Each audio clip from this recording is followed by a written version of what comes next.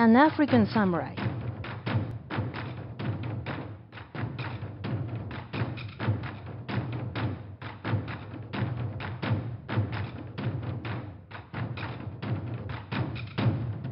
During the Age of Discovery, some Europeans came to Japan at a time when all the states were at war. They had some African people with them.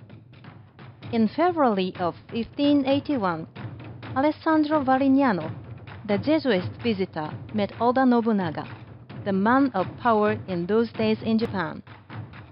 At that time, Varignano had an African man with him. According to the Chronicle of Oda Nobunaga, the African man was about 26 years old, came from Mozambique, and was 10 times stronger than a normal man. At first, Nobunaga thought that he was painted with black ink and didn't believe his skin color was natural. So he had his subordinate wash the man's body. His skin color didn't change and Nobunaga was surprised. He liked this man and asked Varignano to give the man to him.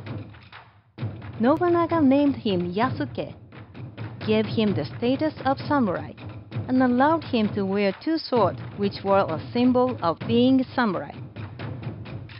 A powerful samurai, Matsudaira Ietada, wrote more details in his diary when Yasuke came to his state with Nobunaga in April 1582.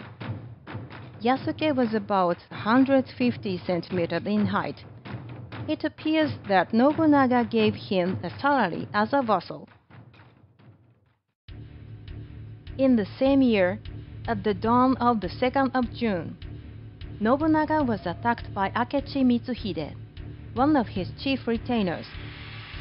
At the place where this occurred, Honnoji Temple, a lot of imported gunpowder materials have been stored, so a huge fire flared up. At that time, Yasuke was also there. Nobunaga told the women, children, and Yasuke to escape. Then Yasuke ran Nobunaga's first son in Nijojo and reported Nobunaga's death to him. He then fought with other samurai against Akechi's soldiers. However, he was soon caught.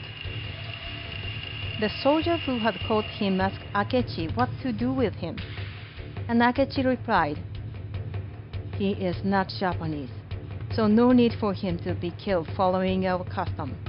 Take him to the church." Yasuke was taken to the church in Kyoto, but no one knows anything about what happened to him after that.